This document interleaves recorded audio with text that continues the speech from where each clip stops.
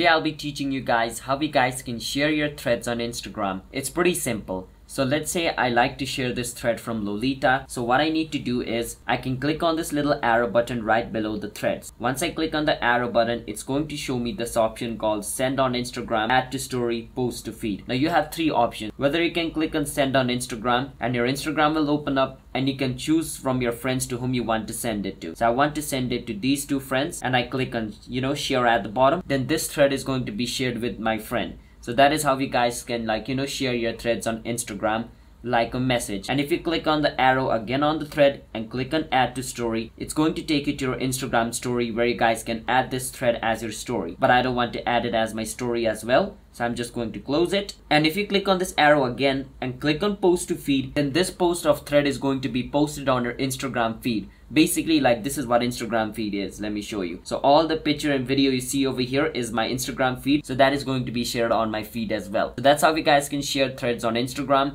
your story, your message, your feed. Hit the subscribe to our channel, How to Guide. I'll see you guys next time.